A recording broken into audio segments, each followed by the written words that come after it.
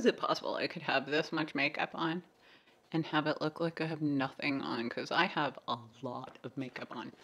I mean, a lot. In January of 2018, this year, we set out with actual financial goals. No, seriously, we did.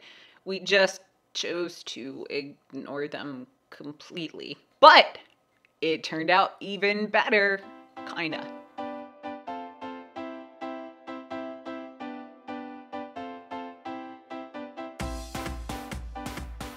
Hey guys, it's Wendy, Valencia. My husband Mauricio, my 7-year-old Melina, and I are 33 months into our debt-free journey. 33 months. If you watch my intro video, I think I said in under 3 years. Yeah, we're not even close. But in those 33 months, we have paid off over $188,000, which is pretty stinking incredible.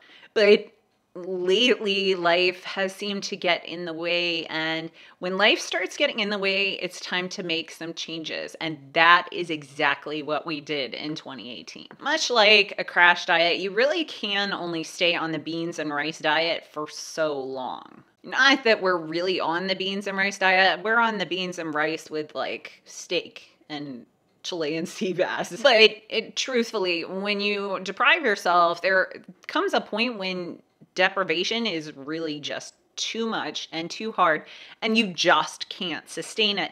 And we have been committed from the beginning to show you the whole process. And we actually realized this very, very quickly into the process, that if we cut absolutely everything out, we were never going to make it. So we do actually put fun money and spending money and shopping money into our budget. It's not extreme, but we do have some. So we do have some flexibility in our budget every month that we can just spend if we want to. I think I'm of the philosophy I'd rather be debt-free and have it take 6 extra months than not make it. So every year I get all the YouTubers from my Frugal financial YouTube group, where I'm an administrator over there. It's kind of ironic that I'm an administrator in a Frugal YouTube group because I'm not frugal. Not even a little bit. I am a financial YouTuber though, so that's where that kicks in. So a bunch of us have gotten together and we're going to talk about our wins and our fails, our ups and our downs, our highs and our lows. Basically, whether we've met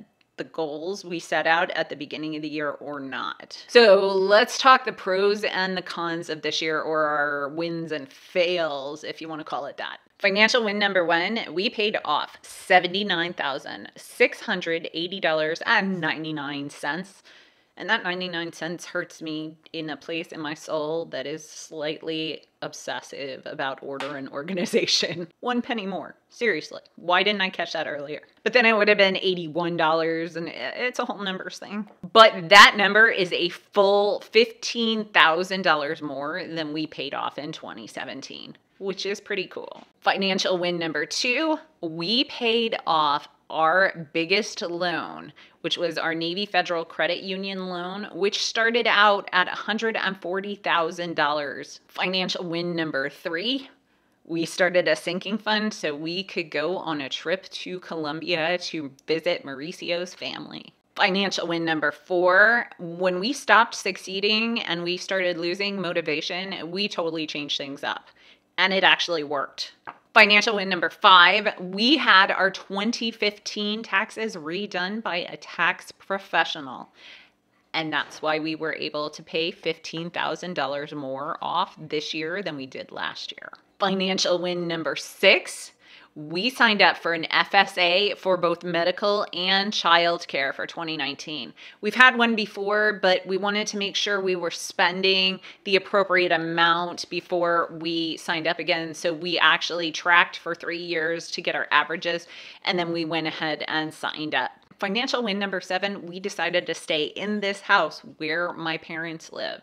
And there's a lot of reasons for it. 1, a little tiny portion was so we could pay off more debt, but that's actually not the primary reason. The biggest reason is to help out my parents. And coincidentally, staying in my parents' house is actually a financial fail number 1. Well, it's a fail, it's not a huge fail, because we know it's the best decision for absolutely everyone involved. However, it was our primary goal for 2018 and we didn't achieve it. We didn't even come close because our first step was to pay off that Navy Federal Credit Union loan. And once we paid that off, we were going to save up to move. By the time that rolled around, we knew we weren't going anywhere. Financial fail number 2, September, October, November. Yeah. If we had actually realized that we were suffering a lack of motivation after paying off our biggest loan, we probably would have changed things up more quickly, and maybe we would have put in another 10 to 15,000 into our debt payoff. Financial fail number 3, we were over budget for Christmas, but we're always over budget, and this is like the closest to not over budget we've ever been, so that's kind of a win, right? Look at me putting a positive spin on stuff. Financial fail number 4, our medical bills were redonkulous this year, and we had no plan for them. We have a sinking fund for $750 for the deductible, but that's it. So this is something we will be absolutely addressing in 2019, because right now we got multiple issues going on that need to be dealt with. Relatively speaking, our wins were way bigger than our fails. Not only number, but actual volume. I mean, we paid off a whole massive debt, and we paid almost $80,000 to debt this year. So that's pretty stinking amazing. I'm pretty proud of us. So I'll see you in the next one. See ya.